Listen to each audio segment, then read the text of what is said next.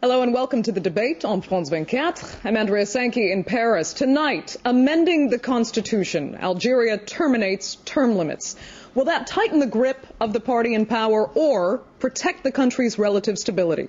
Algerian President Abdelaziz Bouteflika, elected in 1999, has not said he will run for a third time, but he supports ending the two-term limit in order to, quote, enshrine Algeria's democracy and confirm solid and durable institutions. Algeria's parliament voted overwhelmingly in favor, 500 to 21, with 8 abstentions. But critics say the vote was not a secret ballot. It was conducted by raising hands, and Bouteflika holds a large majority in parliament. It's also fair to point out that parliamentarians were recently granted a considerable pay raise approved by Bouteflika. So, does abolishing presidential term limits help or hurt Algeria's arguable democracy? Well, that's one of the questions I will put to my panel tonight. And joining me here in the studio to my right, Amal Boubacar, leader of the Islam and Europe program at the Center for European Policy Studies. Hi, Algeria. Hi. Here to my left, Jean Lemort, a writer and specialist on Algeria. Via satellite from Geneva, Dr. Mourad Dhina, co-founder and member of the Secretariat for the Rachad movement, an Algerian opposition group, and via satellite from Washington, D.C., Scott Carpenter, senior fellow at the Washington Institute and former Deputy Assistant Secretary of State for the Bureau of Near East Affairs. That's the Washington Institute for Near East Policy, by the way. Well, Scott, let me begin with you. Tell me how you think enshrining Algeria's democracy and guaranteeing solid and durable institutions is compatible with ending presidential term limits.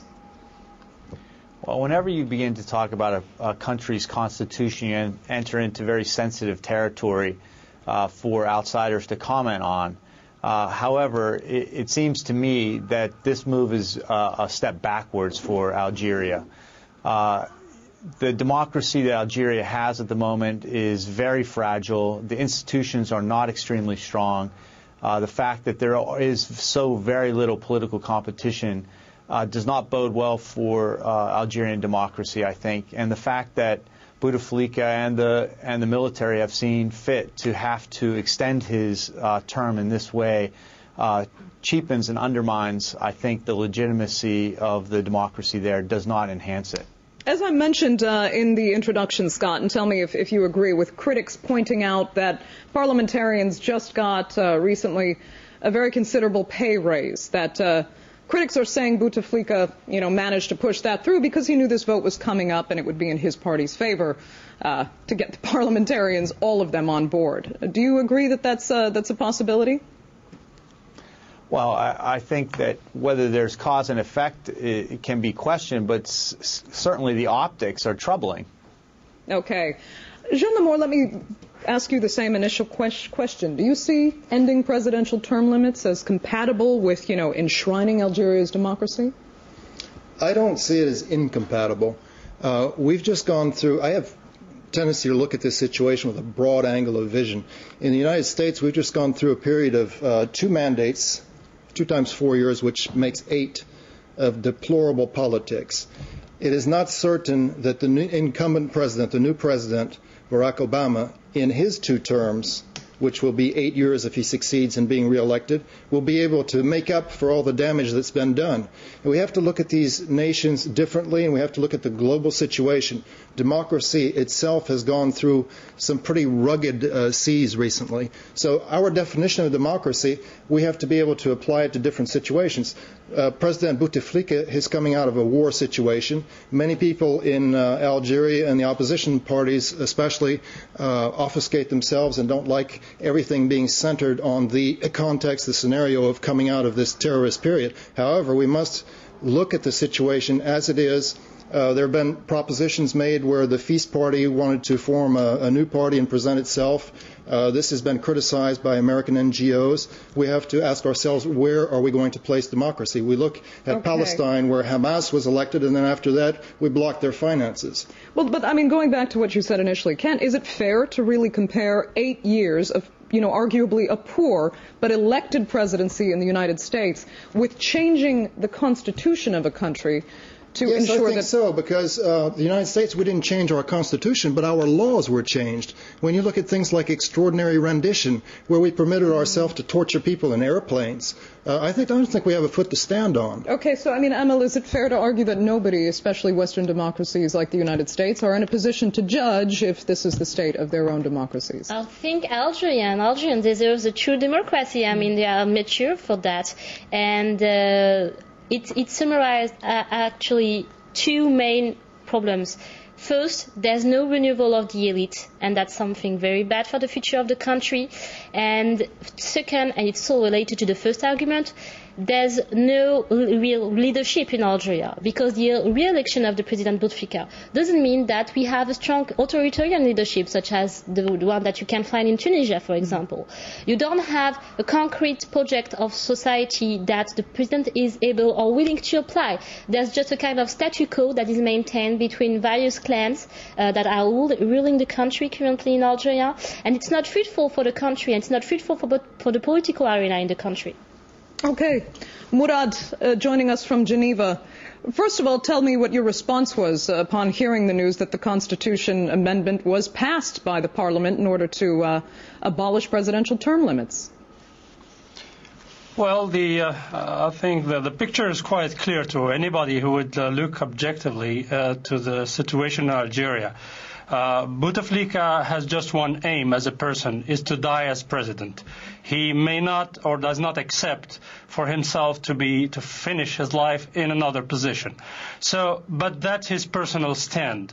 This has been used by the true regime in Algeria, which has at its core the military intelligence, which has been ruling Algeria ever since the eve of independence. And we have clear questions. This move cannot be a move for democracy, because anybody who would think about making democracy stronger in this country would first begin by lifting the emergency state in Algeria, which prohibits any political life in the country. And then there are also technical problems with this change.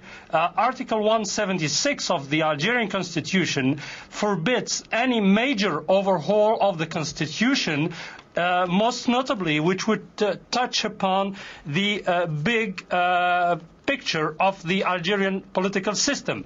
So what has Bouteflika done apart from those cosmetic changes relating to rights of women and writing history? He wants to enshrine in the constitution the right to the government and the government alone to write the Algerian history. This has, of course, known reasons. He wants to create a new position of prime minister, maybe vice prime ministers. He wants to change the relation between the presidency, the prime minister, the Murad, parliament. before you go any further, This is touching the core of the Constitution. This cannot be done, according to the current Constitution, only through a referendum. Okay, but let me just point out your point that you were making on women. Another, strength, they say, of this constitutional amendment is that it also guarantees the representation of women in politics in Algeria. So these are just our fake messages. The rights of women are guaranteed by the international conventions which have been signed by Algeria, the International Convention for Political and Civil Rights, which grants the equality, the political equality, among other things, between women and men. So and we don't really see what this article will add. This is only to put in some nice things added to the core of the change, which is granting life presidency to Bouteflika. Okay, Scott, I know you had a comment, but Murad, I just wanted to ask you this one question. Bouteflika's supporters say that even if the regime is not perfect, what it does guarantee is a prevention of the alternative, which is allowing Islamist groups like your former party to come to power in Algeria. How do you respond to that? Well, I think we could not be in a worse situation today, and we see that the terrorism is still living in Algeria. There is, a lot of concern about what will come out of this country. All the